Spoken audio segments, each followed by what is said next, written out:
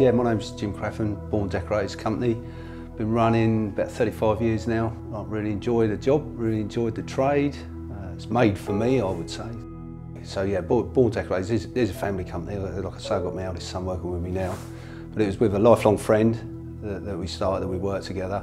So we started off from then, and then Richie, when he left school, he come into the company under the fold, sent him off to college. He done his apprenticeship with me.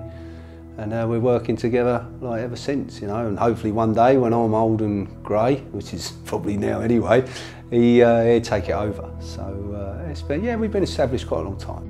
Who's that? It's the longest. Oh, that's a good one. That's a good one. Well, Joe here, where I'm actually working now, Joe, we were talking this morning, and that's probably getting on now 20 years, 18, 20 years.